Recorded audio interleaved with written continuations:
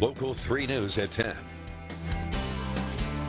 Good evening. Thanks for joining us. For Local 3 News, I'm Rebecca Bartlemy. Campgrounds are filling up as 4th of July weekend begins. Tourists and community members alike are crowding the campgrounds in the UP, ready to celebrate the holiday weekend.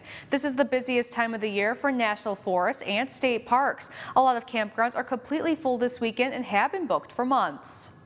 Well, for the weekend, we're about 94% occupied, which is about the same as last year, and that's one of the top occupy numbers, I should say, that we've had. So it's pretty strong.